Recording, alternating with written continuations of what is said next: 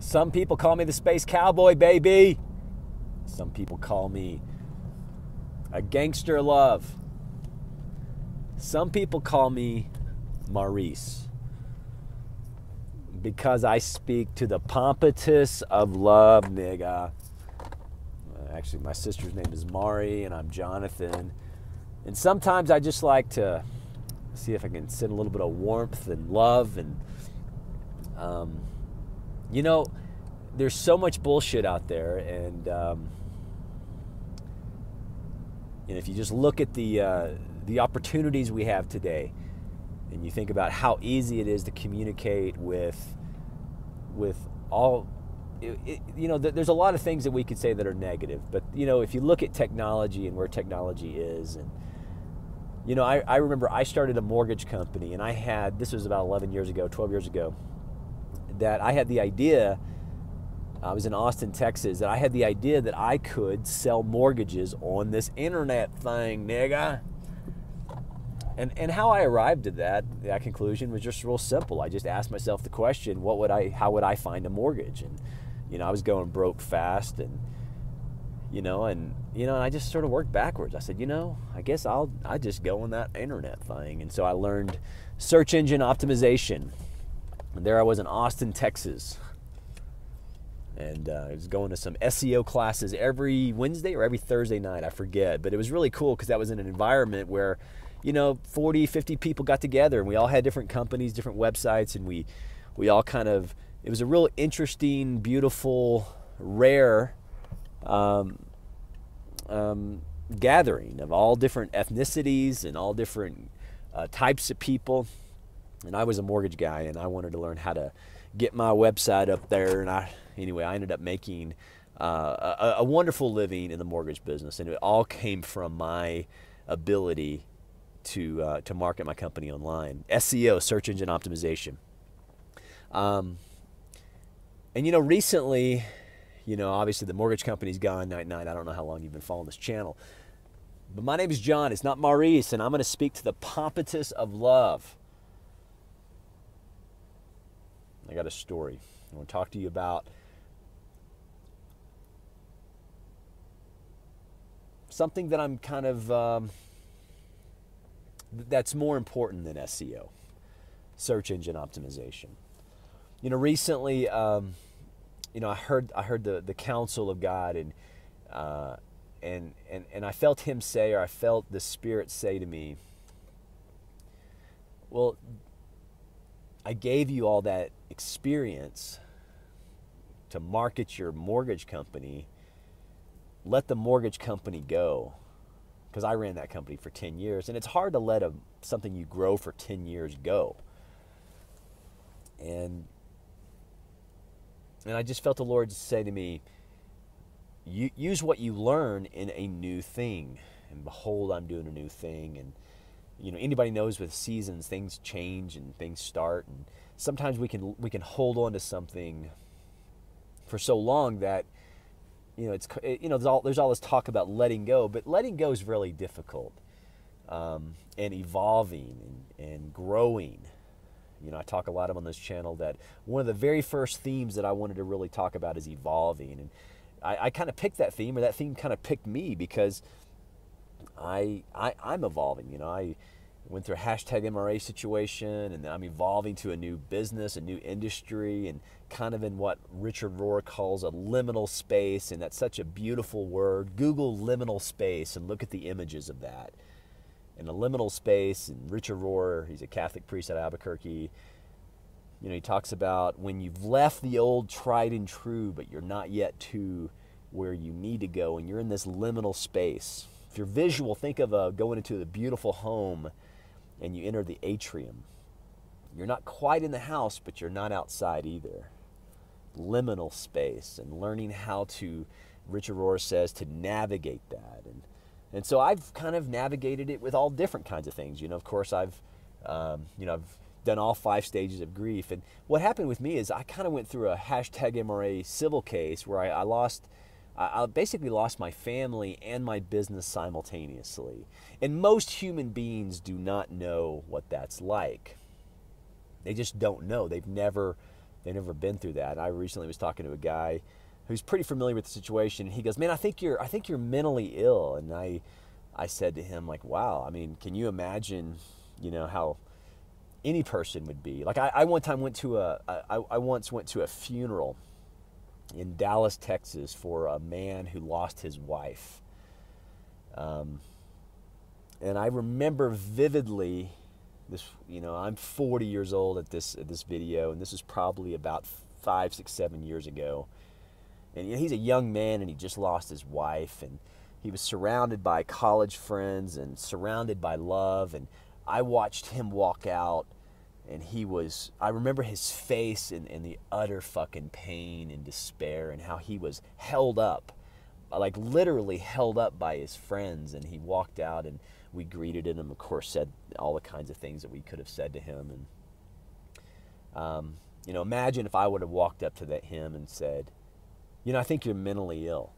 You're really having a hard time with this." And, of course, if I did that, I'd probably get punched in the face, and I would probably need to be punched in the face. But very few people understand, what it's like for men to go through civil cases. Like, this will be the second Christmas in a row that I will not experience Christmas with my children. And here's the thing is I have 2 beautiful, healthy, alive children that are healthy and smart. And because of the way the current civil system is, and because my ex-wife went cunt, again, man, and then my business and learning how to let go. Remember, I'm speaking to the Pompitous of love. I'm a grinner. I'm a midnight toker. So what now?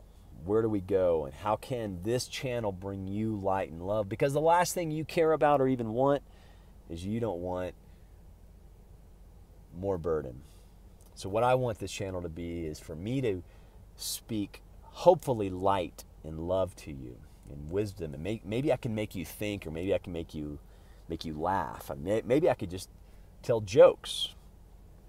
Or maybe I'll tell you, maybe I'll be more punny than funny. I mean, I have all kinds of puns, like, I got this one about German sausage, but it's the worst, and never mind. Anyway, so back to the Pompitous of love.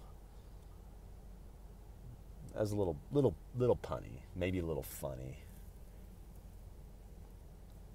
Okay.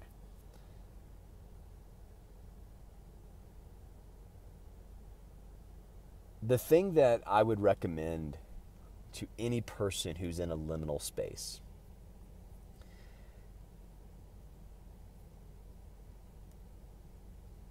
the thing that I would recommend to any person who's going through grief, or maybe letting one career go and a new one is going to emerge, or perhaps using a relationship analogy, maybe you're moving from maybe singlehood into marriage, or maybe the other way, maybe you're going from marriage into divorce, or maybe you're evolving, or maybe you're maybe God is causing you to move closer to your family for a season. Maybe God is causing you, or willing for you, to move away from your family for a season. And the one thing that I want to make sure that this channel never does is I never want to become dogmatic in my views to you. And sometimes when people help, they become dogmatic. Like, for example, I'm in a season right now where God has told me so many times it's time to let my family go. And I thought he meant like at level like 1 and 2. Like, okay. Well, to be real specific, about 2 or 3 years ago, on the day that my grandmother died, God said to me, "Let your family go." And of course, I thought he meant, let him go. Well, okay. Well, we were already distant. But he's like, no, when you show up to that funeral, you need to love people and let them all go. And then there were things that happened at that funeral that confirmed that message profoundly. Of course, we don't like the idea of letting family go. And then slowly, and then hashtag MRA happened. And then now God's literally like, no, cut, sever, let them go, and simply intercede for them. And there's been 3 people that God has literally said to me, pray for these people and intercede for them, for their soul is in the balance. And I'm like, fuck, what is intercede for? And you can go to, you can read some of the Psalms where David intercedes, where Moses is interceding for Israel. And it's, we don't use a lot of those terms. So back to evolving, and back to how this season, how this channel can help you let something go.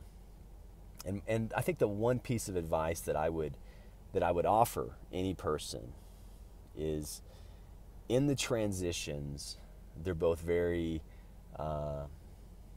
both very exciting, very fearful. It's very sad. It's very lonely.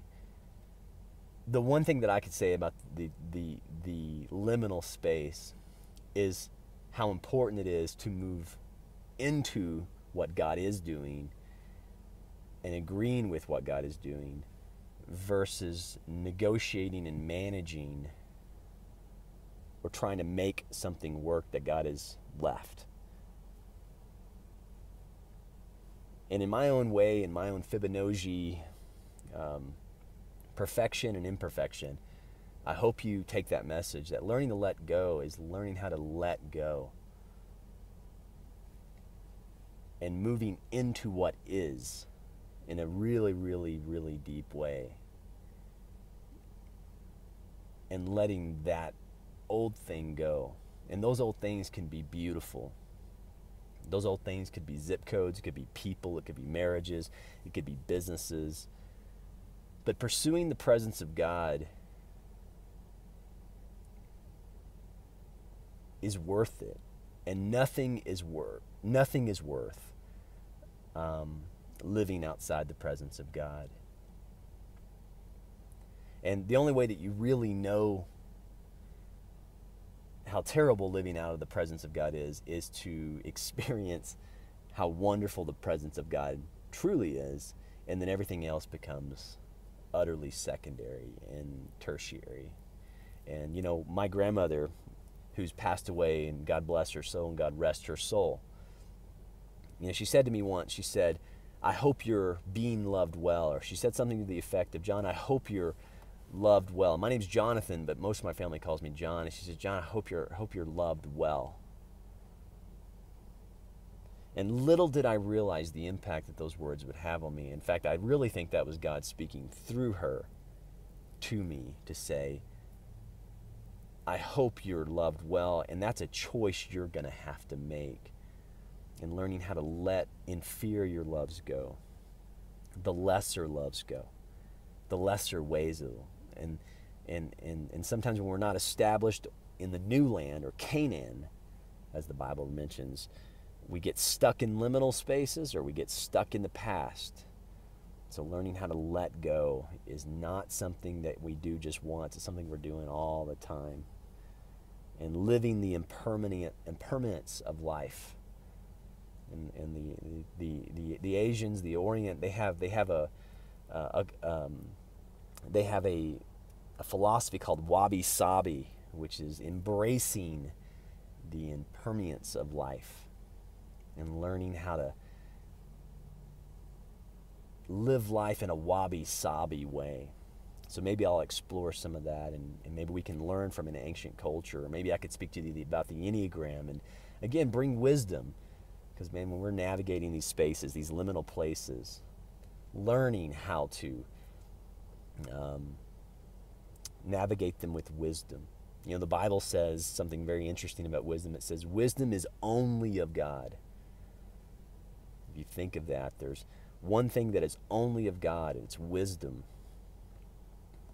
Wisdom. There's so much I can say with that. So if I can bring wisdom to your liminal spaces and help you let things go and to move into something beautiful and better, man, that's what I want to be a part of. Email me.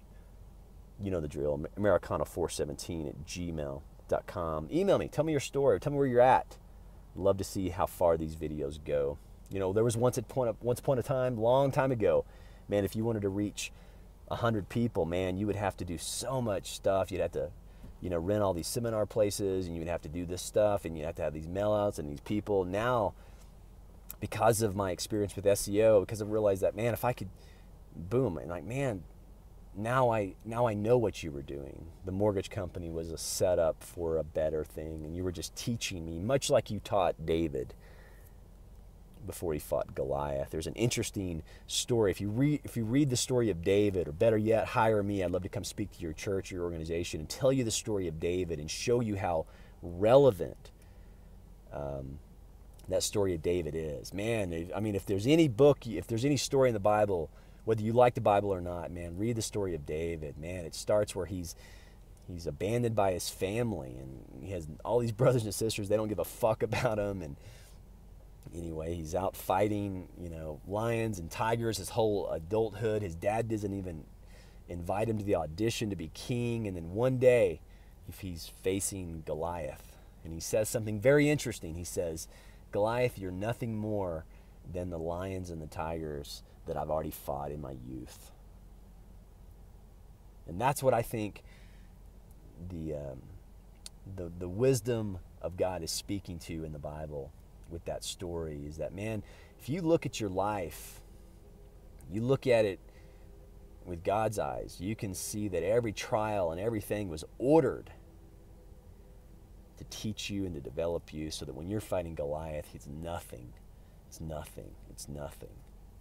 So a lot of times in these channels, I really feel like God wants me to be a teacher, and I'm not sure if he wants me to be a comic. I love comedy, and I love documentaries, and there's all kinds of things that I love. But I'm asking, God, tell me what you want me to do with my life. My life is yours. And I just feel like he's like, keep going, I got you. So this little YouTube channel, thank you for coming along. I would love to hear where you're at. Hope I can bring light and love to you. Tonight from Durango, Colorado. You guys be good. You hear that horn, that train horn? Did you hear it? I hope you did.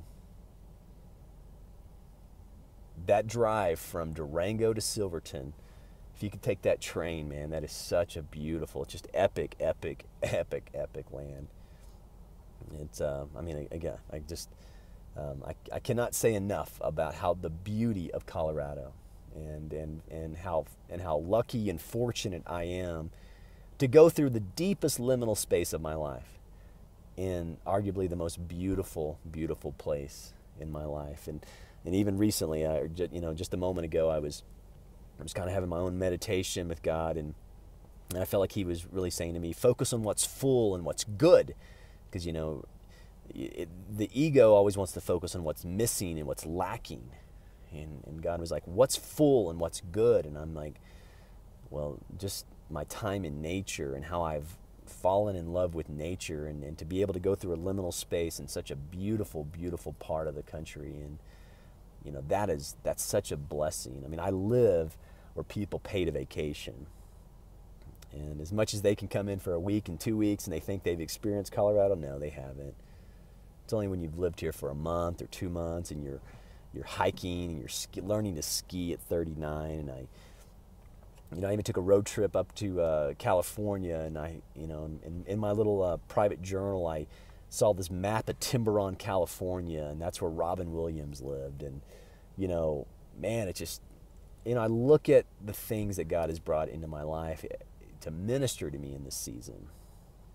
And it reminds me of that old Church of Christ song that I used to hear. It says, "It is well with my soul. It is well. It is well. It is well with my soul." Man, I've come a long way from the Church of Christ. At least I hope I have. But man, some of those songs, a cappella, baby, I surrender all. I surrender all. Even the Church of Christ, as much as I think their religion is cultish and dogmatic, I can look back at learning how to sing those a cappella songs, and how even on these solo hikes out here in Durango or out there in Telluride, where I just was, I can hear those songs of I surrender all. And it is well. It is well. It is well. You guys have a good night. Let me know if you're where you're at. I'd love to see this channel grow. Share this content if you like. If you really like it, drop me some PayPal. My name is Jonathan Fibonojji. Email me at americana417@gmail.com.